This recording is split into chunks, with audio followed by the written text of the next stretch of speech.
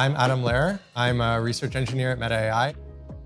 And I'm Andrew Goff, three-time world diplomacy champion, and I'm consulting with the Meta AI team on their project.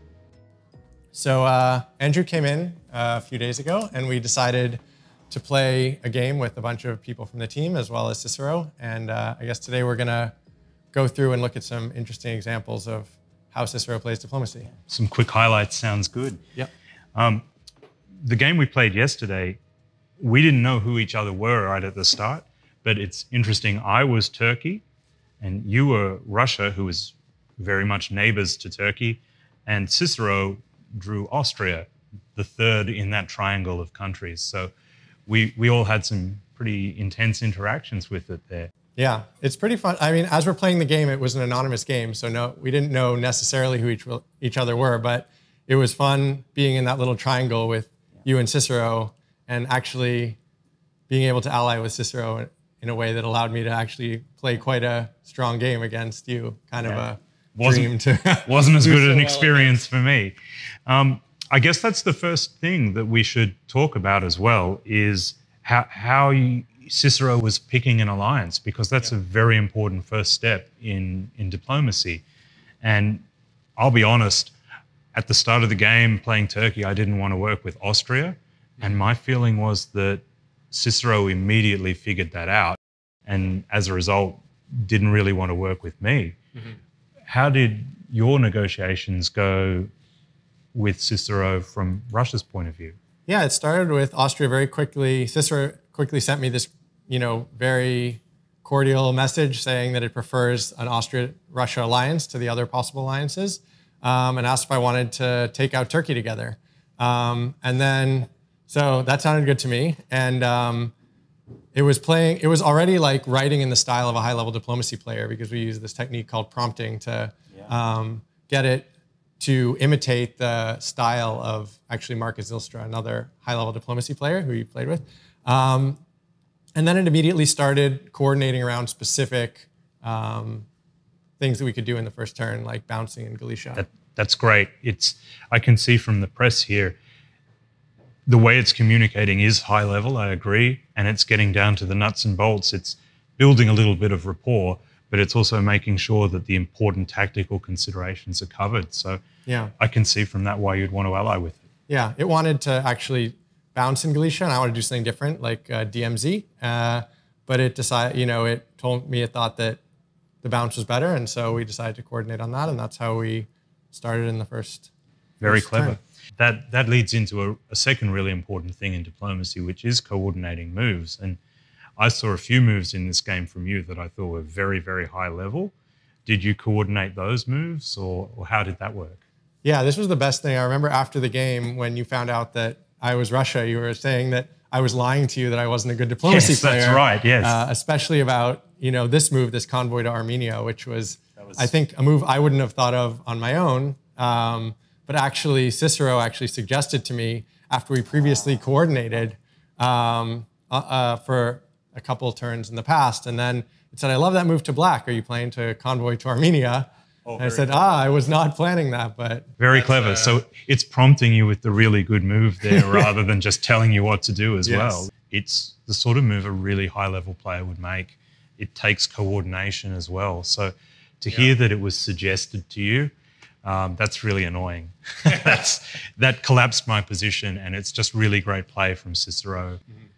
Mm-hmm. I want to point out, though, as a third really interesting thing, that even whilst it was working with you, Cicero was definitely communicating with other players on the board, and just making a little bit of a hedge as well, mitigating the risk that you might not work with it.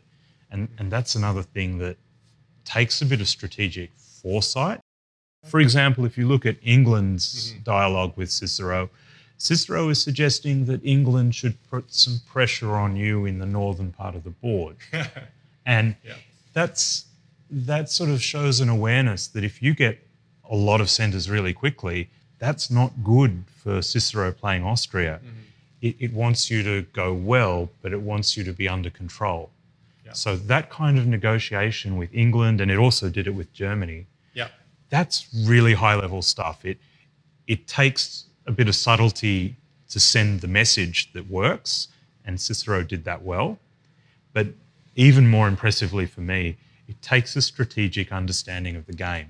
And I mean, I think that's just amazing that your team has collectively come up with an agent that can deliver that. I think that exceeds anything I ever expected. If you remember in the earlier days, Cicero was tactically quite strong, but it didn't really have a great strategic sense. It would kind of attack whoever it wanted to and just think about like the short-term advantage rather than what positions were really beneficial for it in the long term. And we did a lot of work on sort of like understanding, using reinforcement learning to lead to a better positional and strategic understanding that hopefully at least some of the time is able to understand those things.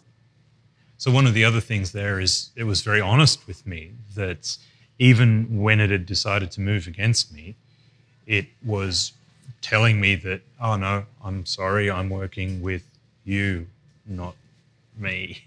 And that's really impressive to me because that's really high level play.